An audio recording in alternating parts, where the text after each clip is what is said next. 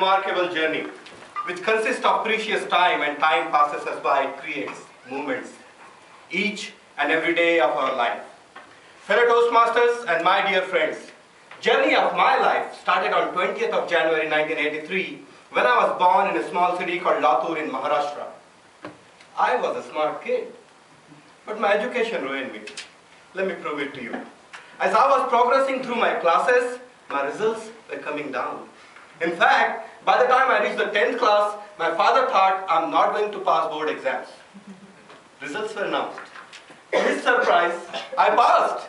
He was so happy that he distributed sweets to everyone in friends and family, school and colony. And my gain, he never doubted me again. Later, with the help of subjects like physics and mathematics, I made it to an engineering college. Engineering, the best time in my life. It's been 7 years since my graduation, but I still remember everything from those days as if those things have happened with me yesterday. That was the place where I learned how to mark proxy attendance, how to copy drawing assignments, bunking classes, flunking exams, sports in days, cultural nights, and even the magic of passing the exam in one night. And that was the place where my life gifted me few of the best friends I have today. I wish those days should have never ended. But time never stops. After engineering, I came down to Hyderabad, attracted by a catchy line which says, Amberpet to America via Amirpet. I hope everyone knows about training institutes in Amirpet.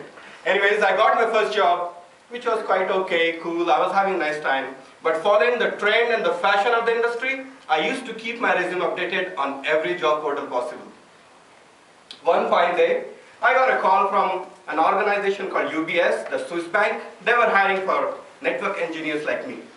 I suited up. There was a legendary manager, Eric from America, wow, and HR Vasily, and I was sitting in that room. Discussion went quite well. After that discussion, Eric turned towards Vasily and said, Moazzam is quite good for our network operations team. Please roll out his offer and initiate his visa processing. Wait a minute, visa? Yes, my friend, visa for United States. You want to travel to America, right?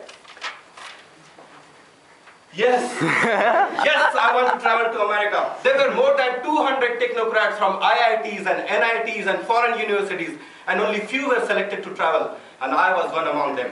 I was also the youngest among them. I fled to America, to the land of opportunities. To me, it was an exposure to pure awesomeness. And the best part was, I had to work only for 3 days. And 4 days were completely off. It was like my company paying me to enjoy my life out there.